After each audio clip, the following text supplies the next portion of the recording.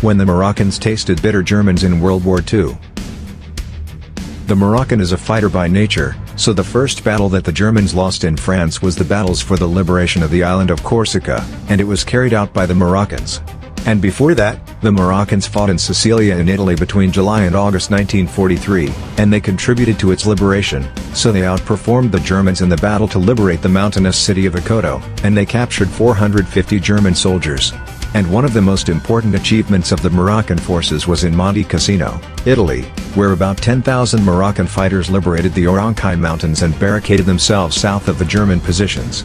Within 3 weeks, they broke through the German defensive barrier that extended over an area of 150 kilometers, which is something that the Americans failed to do.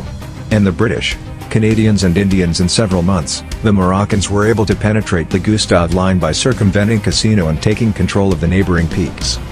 Moroccan soldiers had to climb the muddy and snow-covered slopes, which the Germans considered insurmountable, before controlling the peaks exposed to German artillery shells, which prompted the commander of the German armies, Albert Kesselring, to admit that the French, especially the Moroccans, fought fiercely and exploited every success through concentration of strength within the points that were experiencing weakness.